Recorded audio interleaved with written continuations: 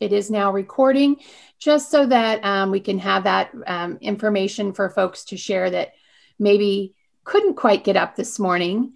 And I don't blame them whatsoever, but wanted to be able to just let folks know that. So you can feel free to jump on camera if you like. If you don't want to jump on camera, you do not have to. There is no pressure.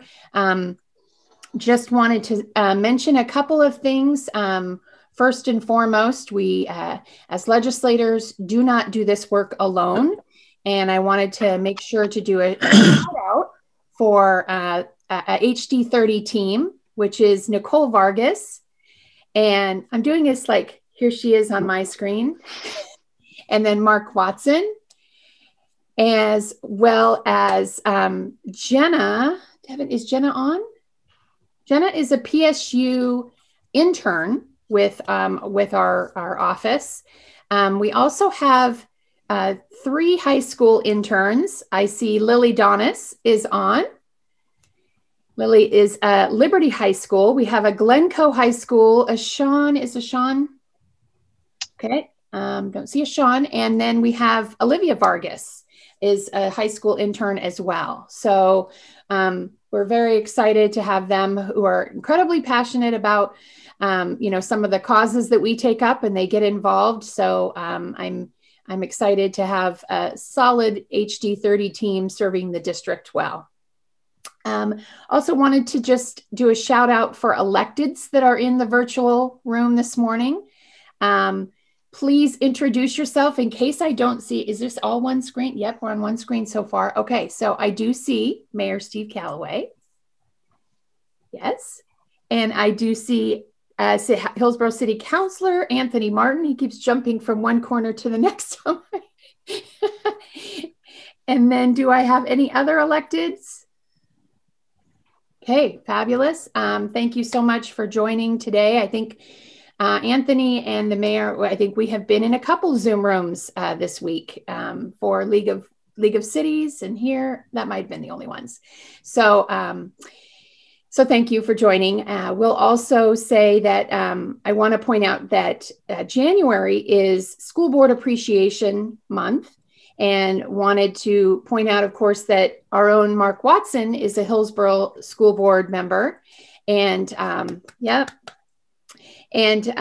just the amazing amount of time, volunteer time, that these school board members give to the safety and well-being and education of our students, to support our staff members in this endeavor, and just support the work that we ask of them to do for our Hillsboro students. So thank you to Mark. I do represent a small corner of Banks, and so wanted to shout out in case there's any Banks school board members on here as well.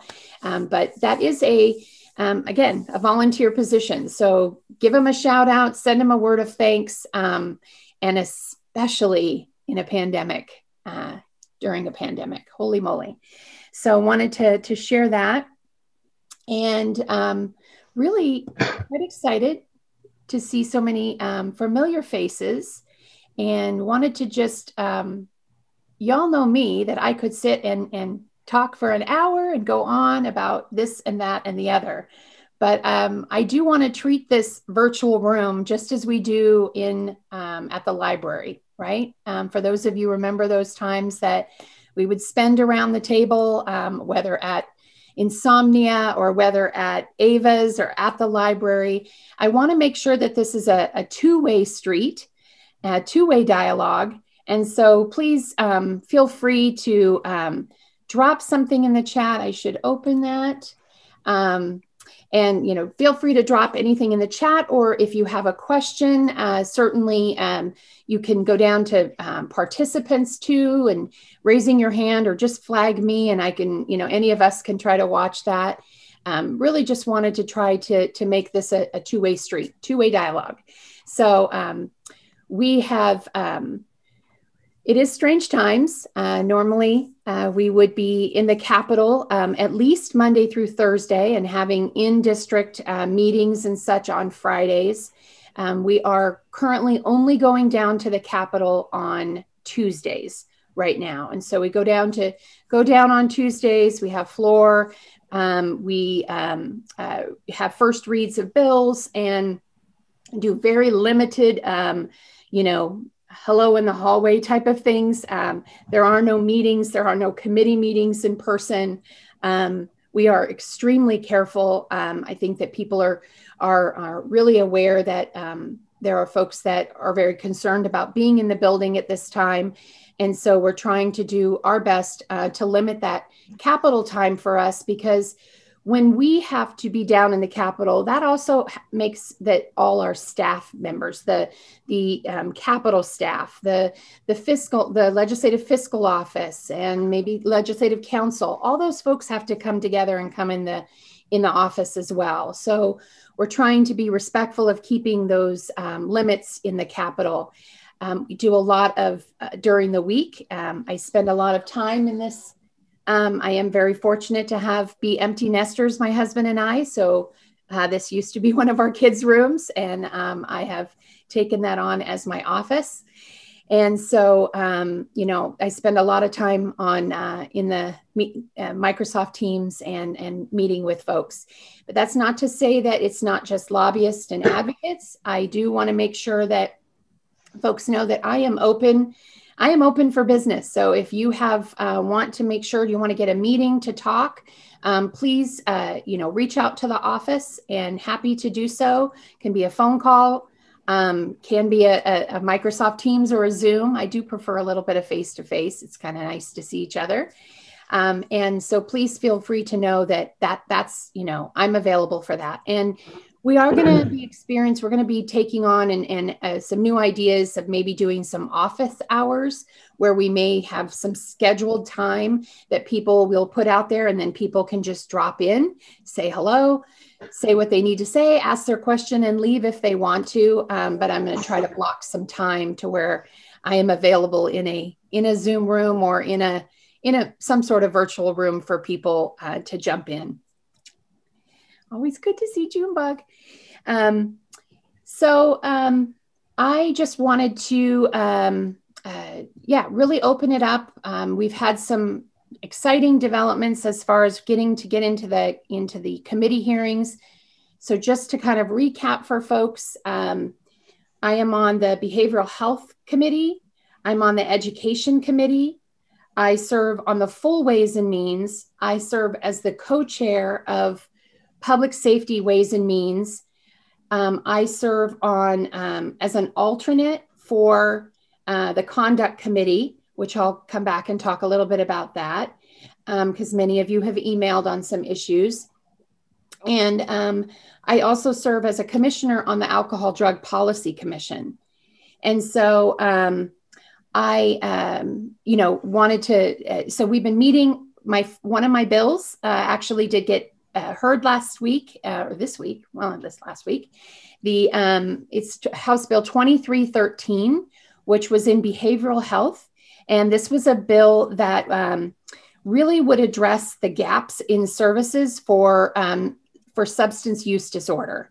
It's really what I feel is something that is really a critical piece to doing the work on Measure 110.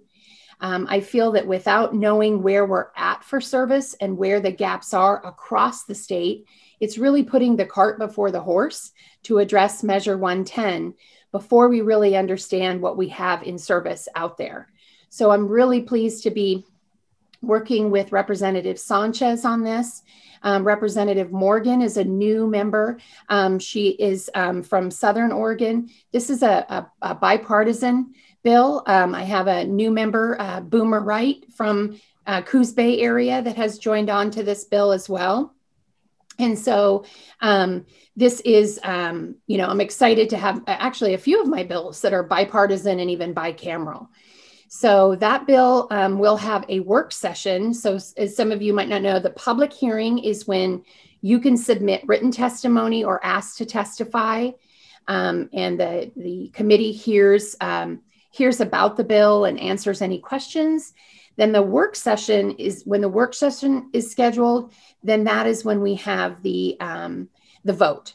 So the vote will come to be. And this bill has a small fiscal. So I think it is like just over $200,000. So that will go to Ways and Means, and then probably go to one of the, to the subsequent committee that it will go to for Ways and Means to go out for, hopefully make it to the floor. So I'm excited that that bill is coming through, and I have some really small, I call them just they're simple bills, simple fixes. One of them, I will say that I'm really looking forward to getting community support on, and that is one that is just an absolute nuisance and bother, and it is loud mufflers. How many of you, raise of hands, hear them street racing, going down the roads and whatnot, and in the early morning hours, or even sometimes quite frequently during the middle of the day while you're Zooming. So this bill will actually allow, actually worked with a police lieutenant, excuse me, who's actually a constituent, Jinsey Pace, from the Hillsboro Police Department, who helped us work on language, because this bill, police officers have the ability to kind of enforce it if they have a special tool right now. And so that is, it's like a sound, to check the sound decibels of the loud. That is impossible for all of these folks to carry our officers. So the way that this is written now will help officers be able to enforce it more easily. And I'm excited that there are some folks in the community that have asked, how can we get involved?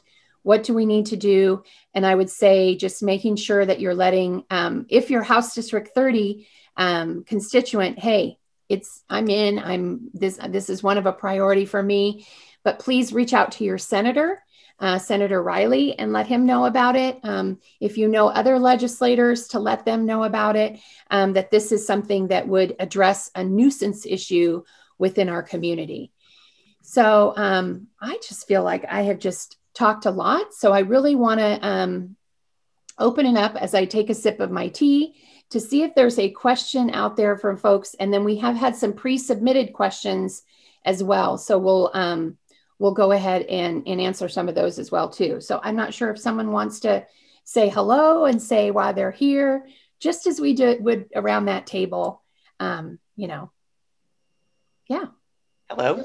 I was curious if you could talk about two things. One would be raising liquor taxes. So I know there's been a little conversation about that, but the governor included it in her budget, I think, but then it didn't move through immediately or something. And then also about reforming property taxes. I know there are a couple of joint resolutions and some bills about property taxes. Could you speak on both those? Yeah, thank you so much. I can speak on the one on the, and I think we can try, like we have the magic wizards of Mark and Nicole that can try to locate some of these bills if we can in OLIS to be able to provide some information. And so I know that this particular bill would raise the alcohol, the beer and wine tax, and be specifically earmarked to help with addiction, with the substance use disorder and issues that arise from that. Because frankly, that was one of the issues that folks found with Measure 110 that was bothersome. And that I had quite a list myself, but one of them was that it didn't actually encourage or have any new revenue attached to it to help address the issues of Measure 110. So this beer and wine tax is something that is being looked at as an addition, as a support to Measure 110 to help in that work. I am not certain where. I believe, is that specifically Tana Sanchez's bill? I cannot remember if that is so, but we can actually get more information on that as well to see where that is. And the property tax, there's a few folks that are working on some property tax measures, and again, we'll have to follow up with you on that as well because they haven't been. I haven't heard any discussion on those just quite yet to see exactly what those proposals are, but I do know that a lot of the discussion and things that people have been talking about that I have heard on the snippets of conversation is around the measures that have come back from us from the 90s that have really put limitations. 50. And they really put our limitations on property taxes. So I know that those are folks that are concerned about that. Let's see, I wanted to see if there's any in chat. I'm going to take the participants off because I can't see the chat as much.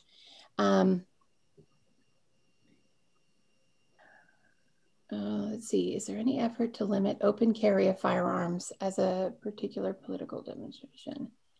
There is a few, and if anyone wants to speak out to that, I don't want to put anybody on the spot, so they would rather just put the question in chat. They totally can, but I'll just give it a minute. So basically, I don't know. Okay, so there's some question about open carry laws and things that folks are concerned about. And I know that there are a few bills out there that are addressing some of the preemption type of bills. I think that Representative Brian Clem has something about public space and being able to have local control over that, so that local city ordinances can have can look at those and make rulings themselves for specific areas. He notes that one of his parks in his district was an area that was having political gatherings, and there was a lot of open carry. So that was a concern that he heard from his city legislators. I think that Senator Burdick has a larger bill regarding public buildings and open carry. So I just wanted to share that as well. And feel free, anybody. I feel like I'm just like, everybody's muted. So I feel like I'm just, do I hear?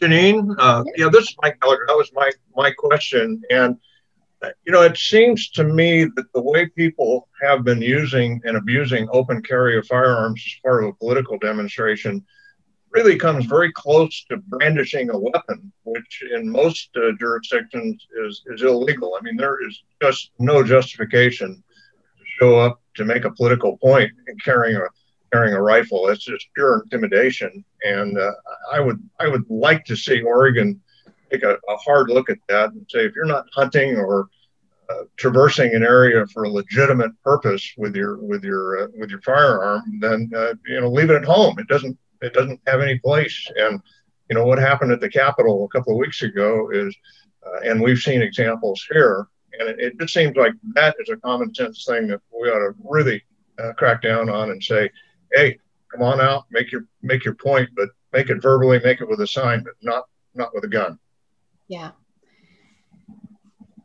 Thank you. I appreciate those comments. It was quite alarming to be in the Capitol and experience that. I remember taking one picture down from the second floor very quickly, and then I was urged to step actually away from the window, which, just absolutely alarming in your state capitol.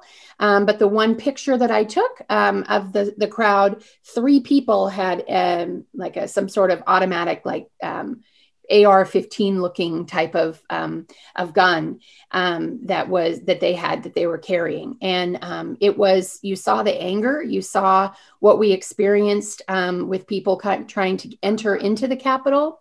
And I know that was a question that came in prior to this, to the listening session.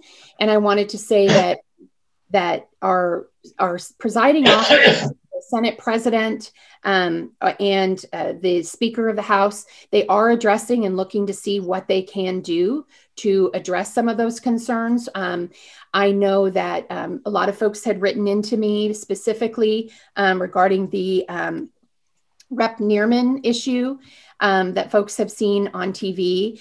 I have just actually been sending folks the thank you for providing that information, holding that information, but as an alternate to the conduct committee, which may see something come to there, I am not putting out any public opinion on that.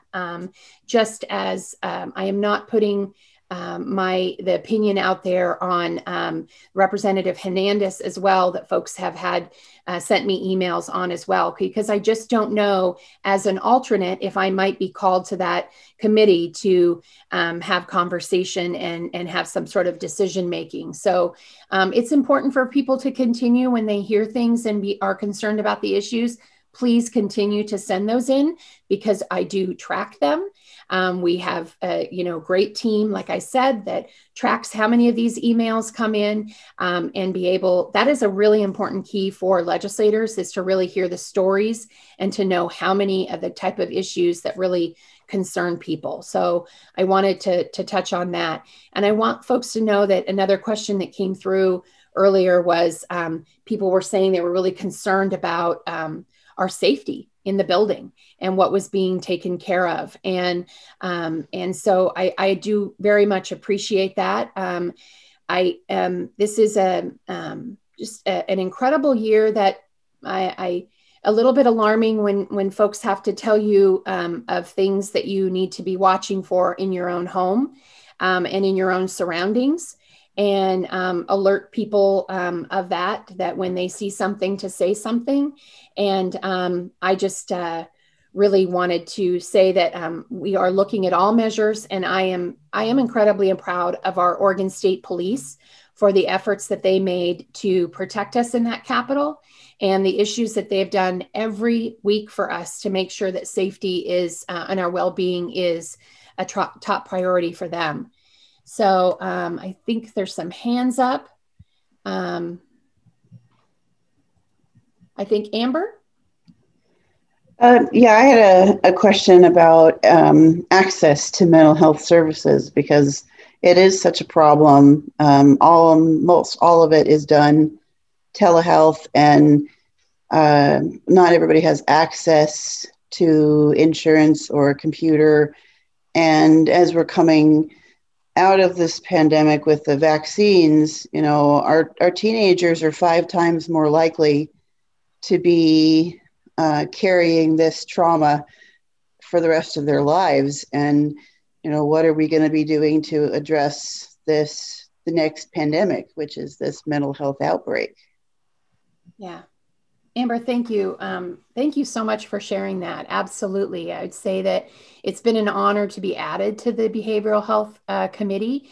I have often vocalized, though, that we have a Behavioral Health Committee and we have a Healthcare Committee. And I asked them to rename the Healthcare Committee Physical Health, because I think they're all components of healthcare. And I think the more that we continue to keep that narrative going, the more in people's mind that it just doesn't, it doesn't compute with people to go, you know what, mental health is healthcare. And I think we heard it as legislators, school board members, and everything when we took the message across the state working on the Student Success Act. Mental health, no matter what corner of the state, no matter where you were, Burns, Beaverton, mental health was number one. Absolutely number one. So we are now, that was pre-COVID, right? Now we have a situation where you're exactly as you tagged, is that our schools for our students are that safe haven, a place to see eyes around that student, to be able to see, you know what, something's going on with Sally today. I need to kind of figure out and check in with Sally and see how Sally can get supports. And so that is a missing link. Also a missing link is just our social norms have changed so much, right? This isn't normal for us, as even in this capacity. We've been around a table. This is my 72nd community conversation, and I valued those conversations around the table, to be able to see people and hear them, and yes, hug people when they need to be hugged, and talk with people. So we do that does absolutely need our behavioral health, our mental health has such a critical need for funding, for support, for also, because that component of that is the substance use disorder, right? We have folks that are turning and self-medicating. So again, we need to be able to figure out how we're addressing that and how we are, addressing those issues for community members to get them the support they need. So I hear you. I know that our Washington County folks have heard from your local legislators on what it is. I think that Washington County is even doing some revamp and work to their website, because personally, it's a little bit of a nightmare to try to navigate around their website. They have really great staff and they have good information, but they need to make that easy for folks to be able to get to.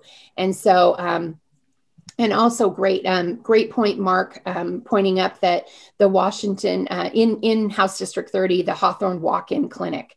We are very fortunate to have that facility within our district, because within Washington County, actually, because our local law enforcement are folks that encounter folks that are experiencing a mental health issue can no longer have to just say that's the resources to take someone into jail or take someone into custody. It's taking someone to the source where they can get help for the healthcare issue that they're facing. And so we are very fortunate to have Hawthorn Clinic. Yes, it is amazing. So thank you for bringing that up, Amber. Appreciate that. Hillary? Morning. I just wanted to touch back on Ginny Burdick's Senate Bill 554. It is such an important bill this year because of the alarming increase in armed intimidation. So we, as part of Moms Demand Action, we're just trying to get the word out that armed intimidation is gun violence and that our democracy does not work at gunpoint. So if you're, in the legislature, if you're a mayor, a school board member, a city councilor, if you've got somebody holding a gun, even if they pretend or say that they are there to, be peaceful, the mere presence of a gun will impact your decision making. So I just wanted to touch on that, and also ask if there's any updates on the secure storage bill, HB 2515. Thank you. Thank you, because I really, I meant to touch on that even after Amber. So it's a perfect little intersection to be able to talk about 2510. It's the safe storage bill. This is a bill that's been worked on for over 10 years, even actually beyond that, from when Nicole, I think, was digging into some information. It was like people that have been involved in the legislature before, they're like, oh my gosh, I've been working on that for forever. But this is such an issue that is being brought forward. And I'm so proud to say that it's not a judiciary committee that it's going to. It's the healthcare committee, the physical healthcare committee, that we will see it and hear it in, because gun violence is a crisis. It's a healthcare crisis. It's a public healthcare crisis. And so we are understanding and so proud that is the direction that this committee, because that was our verbiage. That's our words that we were saying when we talked about it in committee, in Judiciary Committee, in the 2020 session. We kept talking about how this public health crisis, and I certainly don't want to call anyone out that doesn't want to speak, but I'm just really proud that we had a real personal, heartfelt story shared in that committee from a father who it was heartbreaking to hear. And he is a House District 30 constituent. And I know that I just want him to know, and everyone to know, I am absolutely committed to making sure that this bill passes. When people have asked me about priorities, this is absolutely something that I am committed to making sure that we see across the finish line. And I'm really proud to say that the work, as frustrating as 2020 was, due to the unfortunate, very quick ending of that session, that we did a lot of work within that session, painful, exhaustive work with other legislators to get them on board, to be able to say, public health crisis, what is it that you need? How can we address some of your concerns? And we got some of those concerns addressed. Even some of our Republican counterparts that said, hey, you don't have this in the bill. Can you put that? Sure, we will. Oh, but sorry, we still can't vote for it because it's a gun bill. So that is frustrating, but I do feel that we have good work forward going on this, good momentum. I also believe that there has been some amendments that have been suggested, some that I actually find pretty interesting. I am very intrigued by the serial number registration idea. And I have actually been talking to some of the advocates about that, talking about the idea that came from a constituent conversation just the other day. And that it's not just about registering. It's not giving law enforcement this is every gun that I have, but it's as a responsible gun owner that you would write that serial number down, keep it in a safe location. And then if your gun is stolen, provide that information to the police officers, to law enforcement, which can better track where that, what has happened to that gun, where it has been. And also, to the constituent, his gun was actually returned to him after it had been stolen several years ago, was actually returned to him. One of them was returned to him recently because of that serial number written on there. So I do think that is an interesting concept to an amendment. So having some conversations on that. So let's see, there's lots in the chat. Thank you, Jeff, for your support. We absolutely will want your support. Then I think that we've had some questions about vaccinations. I mean, show of hands. I know how many folks are very concerned about vaccinations. I have an 87-year-old mom who I've been checking the website on Washington County to see when that opportunity is there to sign her up.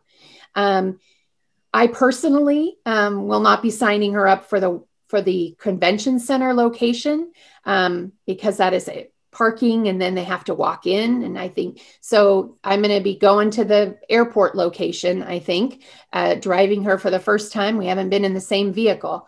So when that becomes available for 80 and above, which I think is after February 7th or 8th, I just keep checking the site. I will be taking her to the airport because it's a drive up, put the sleeve, get your vaccination, and away you go after a 15-minute observation. So I do think, oh boy, there's lots of information in the chat, and I'm trying to follow. I'm so sorry. So just to say that I know that the Tri-County areas, Washington, Multnomah, Clackamas, and Columbia County have all banded together and have joined with the metro regions, the large hospitals, and I think Kaiser can even provide folks to go on. And I don't even think you have to be a Kaiser patient for that. I would have to check that out, but they have banded together to make sure that they're increasing access for folks. They're looking at addressing those folks in the 1A priority group. There were folks that were very concerned that that educators were being raised up on the wait list before our seniors. There's just been a lot of conversation. The governor was very committed to working with educators, hearing the concern that without educators and support staff, teachers classified, without having them have the vaccination, that they needed to be able to get them vaccinated as soon as possible and get them up on the list. And I think there's even been some diagrams and some conversation about how many educators there were compared to how many folks over 65 in Oregon. And I think what it just absolutely boils down to, that the governor keeps repeating, is the scarcity, that the low number of vaccinations that we have, that as they're coming in, we need to have that planned effort to say, who are the folks that we can best get this to right away. And I think the educators were that pot of being able to get them vaccinated so that we can get on our plan to start doing some hybrid models, getting kids back to school. I was speaking to the bank's superintendent the other day, and he was talking to me about how their staff is, good portion of their staff is vaccinated, has their first shot. And so they're looking forward to their second. They have been doing some very small cohorts of students that need extra support. My understanding that Hillsboro School District does as well. The Hillsboro School District website is a great form of place for information for you to go to follow, the plan of the Hillsboro School District and what they're doing for students for their plan to return. And so just wanted to share that as a superintendent, speaking to Superintendent Leo, that was been an ultimate top tier concern for him, was about vaccinations and making sure his staff. So we're hopeful that as we hear of other vaccinations that are coming on board, following the science of that and understanding that is how that process is made to be, because I think that's a component to people. They have to have information. In today's society, people are getting a lot of vaccination information on the internet. We have to really trust our science areas of information, our Oregon Health Authority, our CDC, for showing us the importance of this and the efficacy of these vaccinations, and really working and understanding that and providing that information to people from those trusted resources, I think are incredibly important. And I had a conversation with the governor's office last week about that, saying, I know that is a component. I think that even this morning when I was watching the news, as some of you may have heard about the Josephine County, the people that were on the snow, in the road, and they gave vaccinations, that they even have an area that is very vaccine hesitant. And they even had a couple of people that refused to get it, even there on the snowy road. But others were like, one guy was so enthusiastic, he ripped off his shirt and he was like, give it, because he wasn't on that list for a while. So we need to believe science. Let's say that. So, oh my goodness, can I scroll down a bit? How about a West Side vaccination location? I hear you. I hear you. I hear you. I thought that and Mayor Callaway would probably say he's been also, probably on the phone and on the talking with folks about this issue too, because I'm sure he has heard this as well, as saying that I know that I've been promoting our stadium as an absolute beautiful location, perfect in, perfect out, drive-through location. And man, just to see that Hops Field makes our heart feel good too. So I see that Mayor Callaway has gone off mute. I didn't mean to put you on the spot, but. Well, no, that's okay. Thank you. And you're absolutely right, Representative. All of our Washington County mayors are really frustrated by the fact that the closest place is the convention center or the airport. And, and I will say, speaking personally, as the Hillsboro mayor, recognizing that 97123, that zip code pops up as one of the top 10 every single week. When it's predictable and we see a pattern, then we know where we need to go. And to be honest with you, I'm frustrated that I feel like we are creating another racist, structure, because those, people of color who we marched for to say we recognize these, these racist structures and our institutional racism, I feel like we are right now creating another system that reflects that racism, because those people of color, where it's heaviest in the concentration of COVID, are not getting served. So I'll just kind of get off my soapbox there, but I just do want to reaffirm that, we've talked to the county to the point of their frustration. We've reached out to the governor's office as well. When we see, how things are set up in other counties around the state, it's frustrating that we don't see something similar here for any number of reasons, but thank you.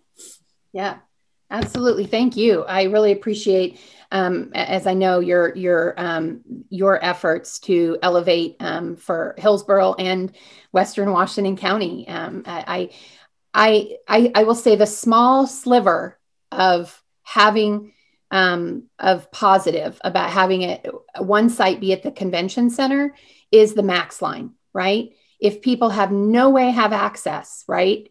If that is the location. So having something close to the max line, if that is their only means of transportation, is a plus. But I just believe that so many folks, just as you have described, is being able to come to an area where you see the issue, where you see the numbers, and being able to address it.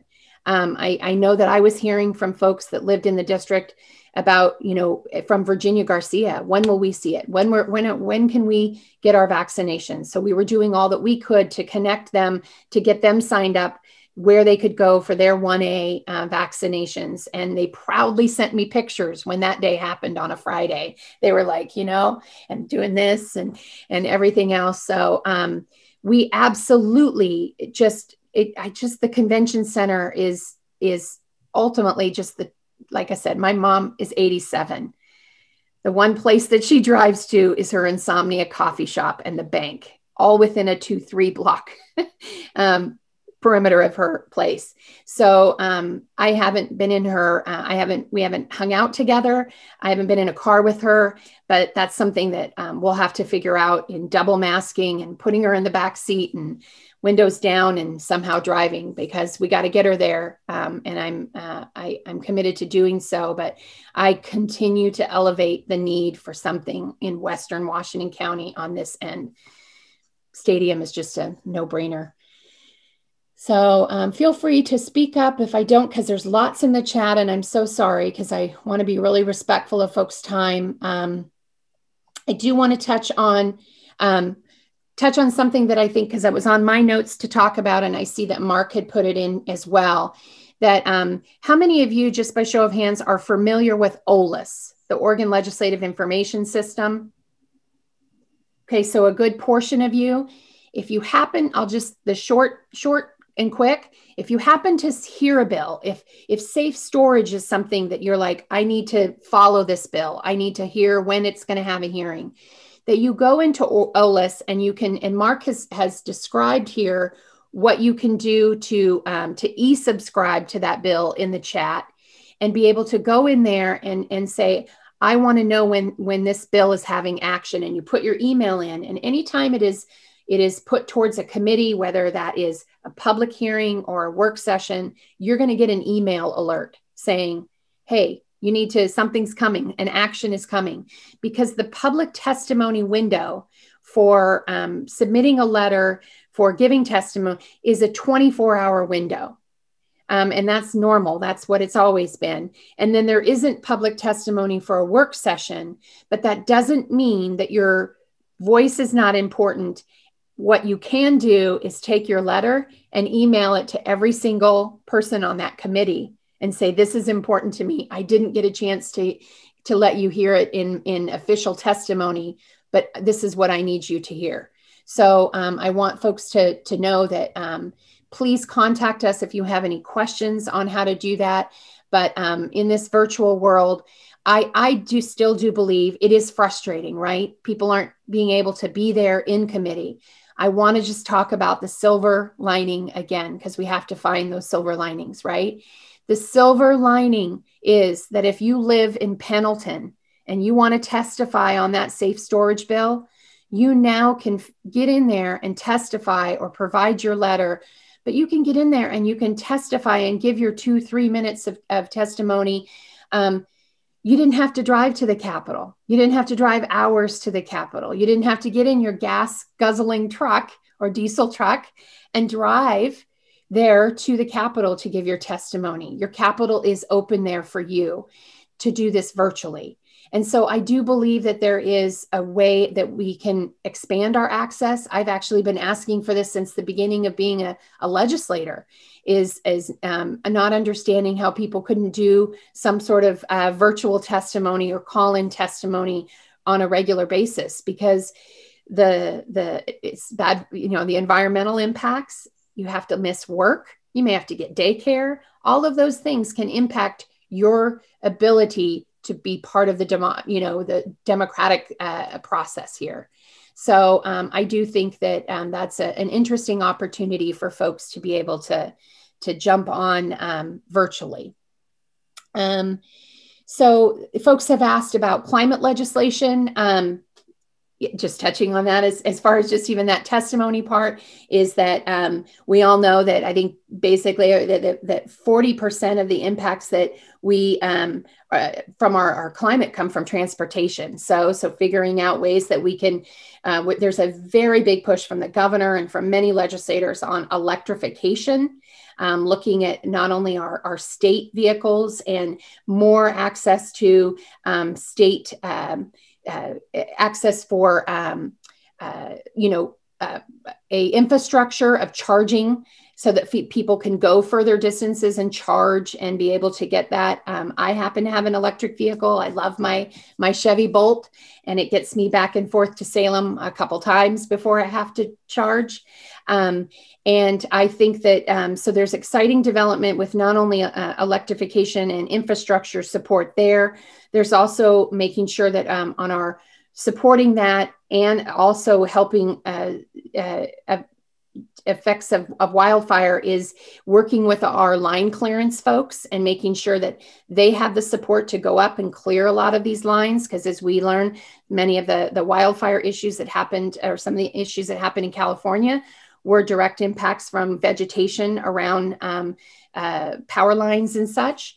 And I think that it's also just there's folks that are talking, Representative Confam, exciting new legislator coming on. She has she's been taking her 100% clean energy work that she's done in her own personal work prior to being a legislator across the state to talk about that message. And she's coming back to take those voices into the Capitol to work on 100% clean legislation.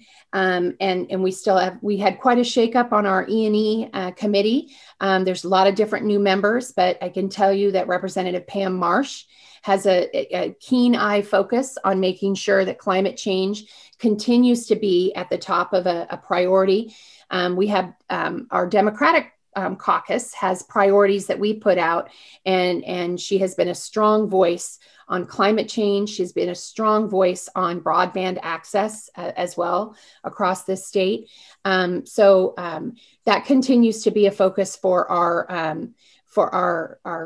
committees and for our the work that we need to do. I think there's exciting new developments of some folks coming into that conversation that may not have been at the table before. So I just want to feel free. Wingspan, a venue for, that's an interesting idea for a vaccination. I know that, so someone had mentioned that talked about the Washington County Fairgrounds as a houseless area and the COVID-19 hotel facility. I apologize. I didn't check. Thank you.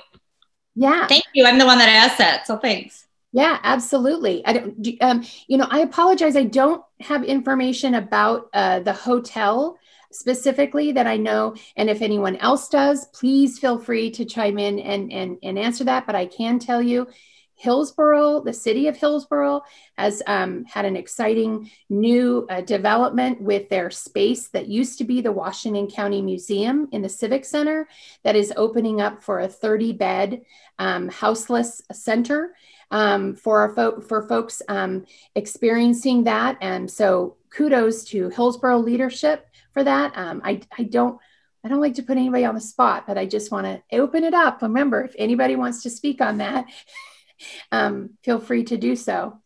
I was just wondering if you had any updates as to what are we doing going forward, or maybe the mayor can chime in. I mean, I'm in this area and we've experienced, I see like I have a few neighbors that are kind of close by Washington County. I mean, I know it's just what's happening. And I've seen an increase in traffic and maybe like little stuff, but it just seems like and when you discuss mental health, I think that's may or may not be part of it. How are we tracking that and what's happening there? Does that have anything to do with perhaps COVID in the area, or, when you get people together? Just, it's hard to find information on that other than we know it exists, but. Yeah, I have some points. Speak to that, please. Yeah, thank you, Jennifer. Mayor Callaway too. Thank you. Yeah, thank you so much for reading that for me. I have some points, but I do see that Mayor Callaway has unmuted himself to maybe share some thoughts. You know, Representative, I would rather hear you talk than me talk. You know, if there's, you know, because I recognize we're getting close to 10:30, so I'm going to defer to you. Okay. You know, but you know, I would be glad to, you know, to add, you know, kind of, you know, maybe fill in a few gaps on what Hillsboro is doing, you know, after you speak. Perfect. I just wanted to say that I know that the moratorium issues that we put in place were a direct result from making sure that people could remain in their homes as long as possible. So through this pandemic, we've done things to help with not only landlord support, I mean, with tenant support, but also landlord support for folks that maybe have gone several months without receiving rent. We realize that some of those folks are our Main Street landlords, folks that are in the area. So that is their income. So we gave them support in that way. I think that our community partners, our Washington County has understood what the issue is in understanding with the pandemic and the health concerns of congregated folks, you know, together, and the risks that folks have for COVID-19. This summer, they created the Safe Village, Safe Sleep Village at the fairgrounds. Had tents. I visited the facility, the area. Had food, had resources to connect people to help, to mental health support, to job support, to clothing, to community action. Our community action partner has been incredible in trying to help these issues.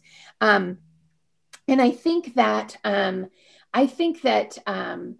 we are, even though we have the moratorium put in place, it's still, people are still losing their homes. People are still, I think that we're seeing more people in a houseless situation. And it was very concerning for our students in schools. We saw it at Beaverton School District had the highest rate, but now we're concerned about what that's going to look like, what we don't know, because we're not all, you know, our schools don't exactly know where some of their students are physically at to get the services they need.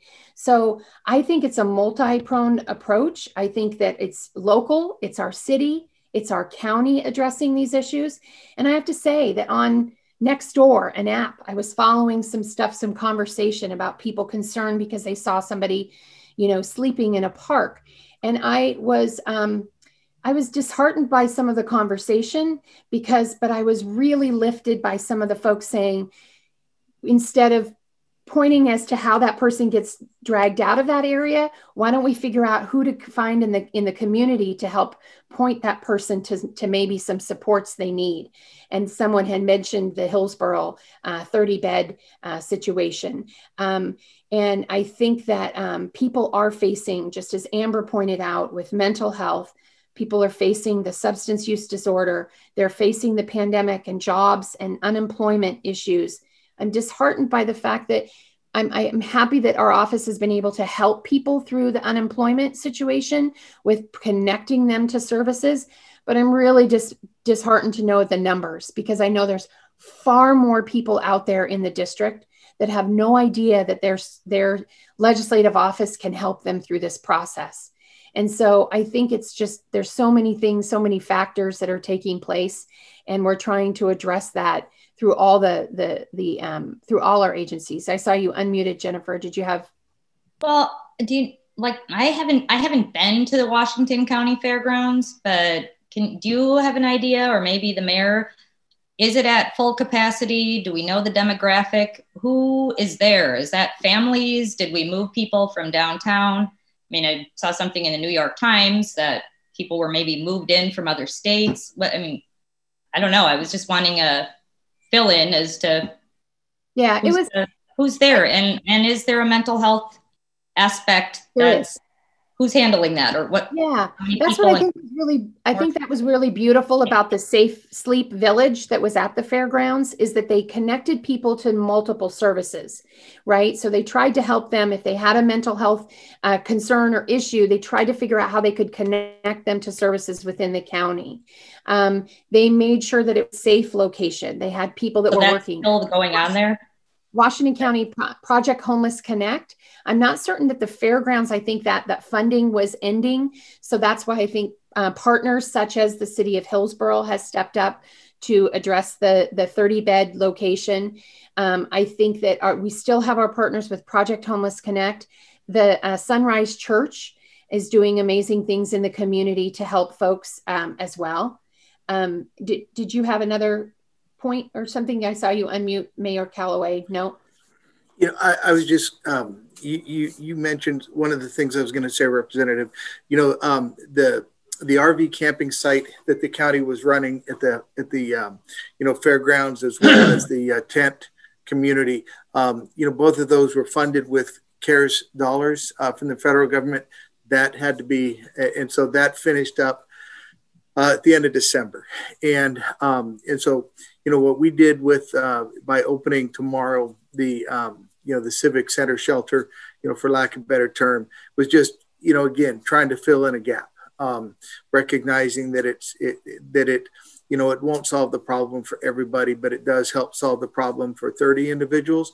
You know, during the summer, we partnered with Salvation Army and Homeless Connect, and the site that is now a retail store again over by Bimart, you know, was a 24 hours a day, you know, sleeping, whether, you know, you could escape the heat or the rain, have showers, meals, that kind of thing. So, you know, part of the problem is these are all short-term solutions. You know, even the downtown shelter is only going to be open through March 15th, when by permit, all of these things, you know, you know, the cold weather shelters close. So sometimes it feels like a bit of a whack-a-mole, you know, as you're trying to come up with solutions. And, you know, one of the things, I was talking to somebody the other day, and they said, you know, how can we help?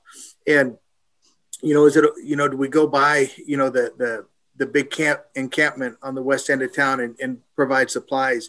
And I said, you know, really work through Project Homeless Connect, work through community action, because they are providing a coordinated effort, a coordinated, you know, service. And if a bunch of people are going by with food or blankets or whatnot, you know, that's great, but it's right there at the moment, and it doesn't provide, you know, a longevity of support and service.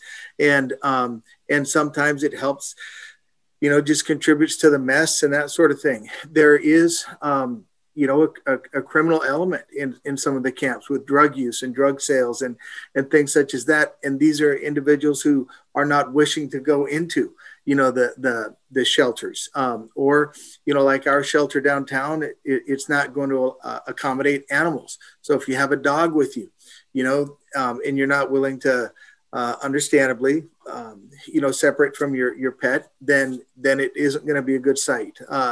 You know, so it's, you know, you know, we're trying to be creative with the resources we have. We're trying to make sure, you know, that people aren't left, you know, frankly, homeless and hopeless.